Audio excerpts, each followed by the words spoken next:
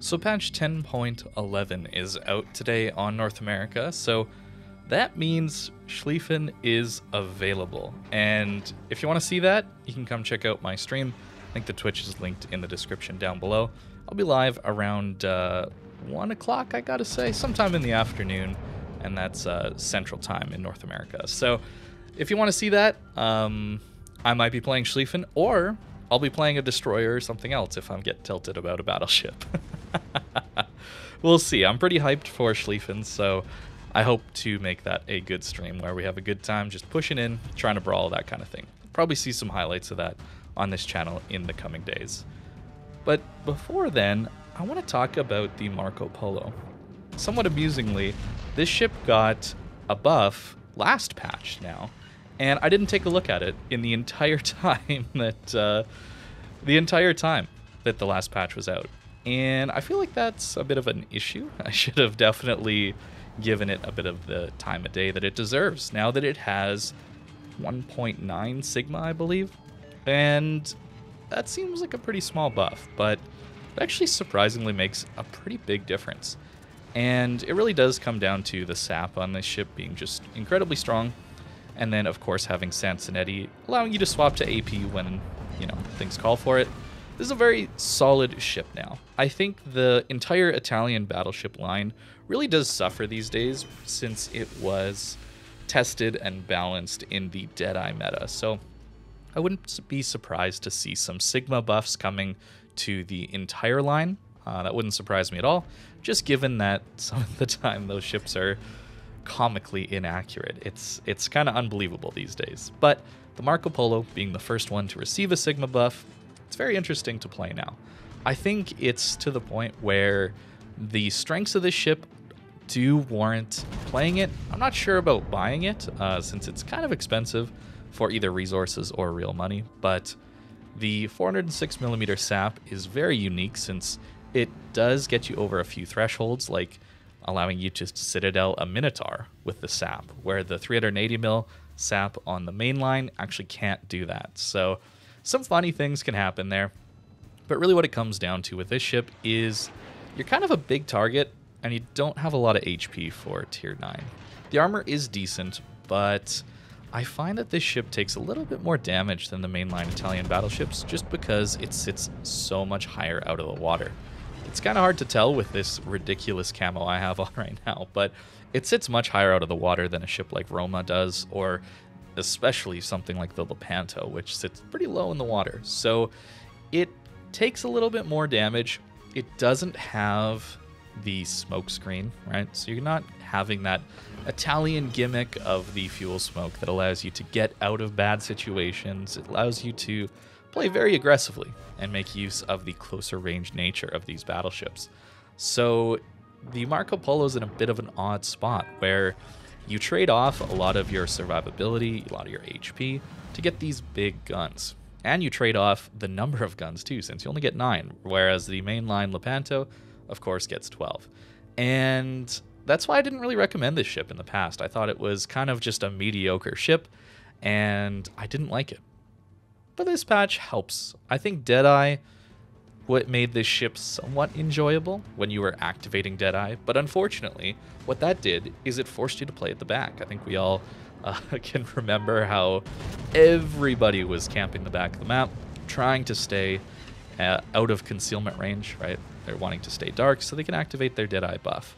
This change, however, is an accuracy buff across the board, and it means that a ship like Marco Polo can have that improved dispersion, since the Sigma has been improved, at closer ranges. And I think that's really where this ship shines.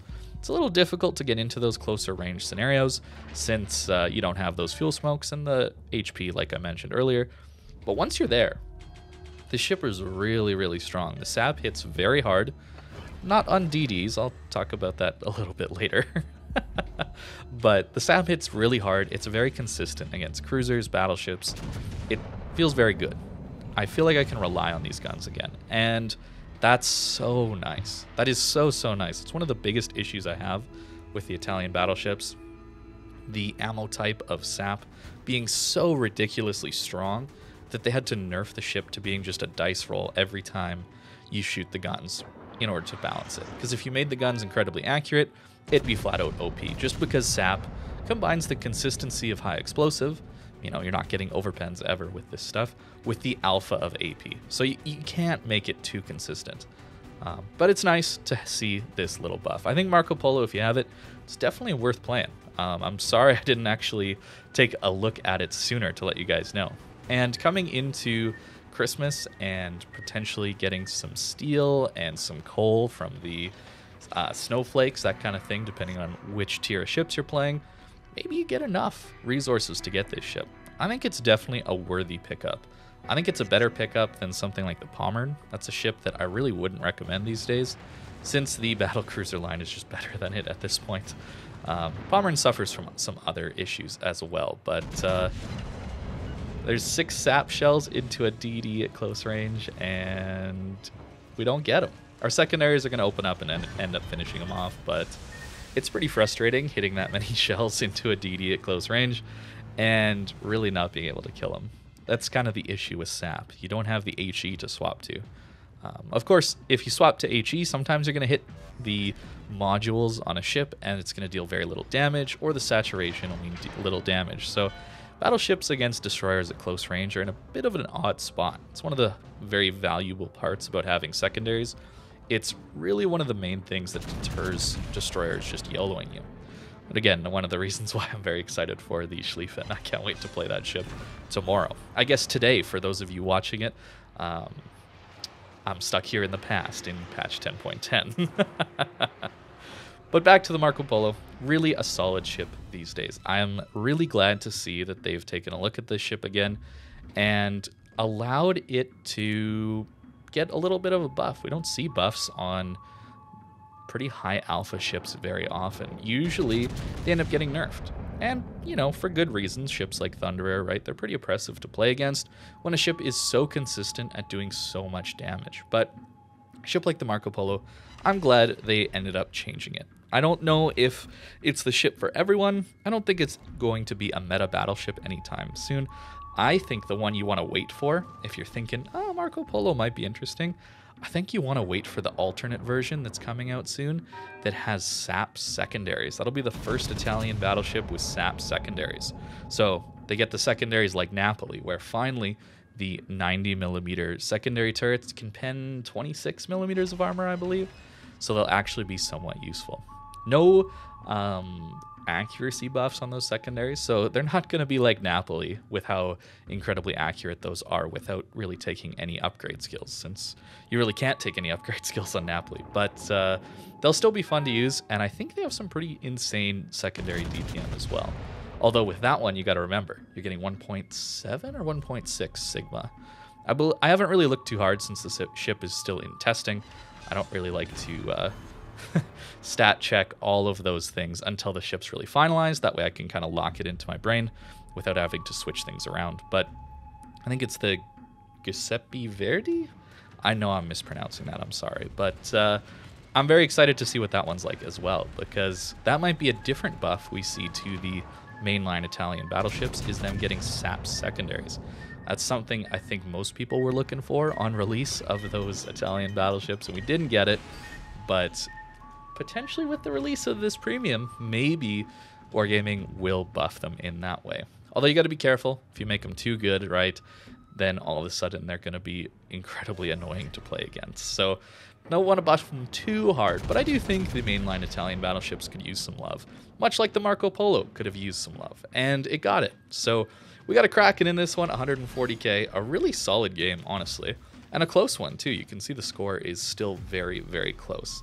I'm loving games like this, where it comes down to the wire and your decisions matter. I've said this a lot, but these are my favorite types of games, and I'm really happy that they still happen every once in a while. So know that that's not all my games, though. What I upload to YouTube is not even close to the usual matchmaker that I get or the usual games. So it's not happening all the time. This game certainly has an ability to be very frustrating a lot of the time. So I don't play it too often anymore. I've been playing more Battlefield or some other games, but I still really do enjoy this game when it's hitting right and it's on the right kind of path, where you get these close games where well, it's just fun, right? And obviously, it's nice to win and nice to get a Kraken as well. But Marco Polo, it's a solid ship again, and I'm really happy that they managed to do that.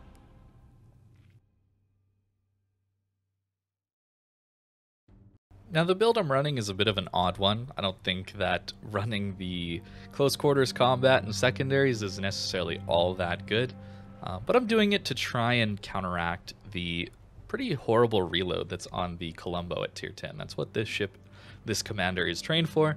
Just moved him over to the Marco Polo. Since Sense and Eddie's buff of range on your first kill is amazing. It really does help these Italian ships a lot. It's good on the cruisers and very good on the battleships as well. Fire prevention, concealment, I think that's pretty much necessary. Probably would recommend emergency repair over this. And instead of taking secondaries, probably basic survivability. I think that makes sense, as well as grease the gears and the gun feeder being so fast. Pretty standard, boring build for the Italian battleships, but if you want to spice it up, you can try something like this to try and get those main gun reloads a little bit quicker. You can see Marco Polo, even with reload mod, is over 30 seconds. So these are pretty slow reloading ships, so you really do notice the improved accuracy that this ship has now. I'm actually going to swap this out right now. I had steering gears, didn't like it. I think propulsion will just be a little bit more useful. You already have a decent turning rudder shift time and a really good turning radius, so I think having the extra propulsion will be nice. Main armaments mod, damage control system mod, pretty standard. Running spotter plane as well.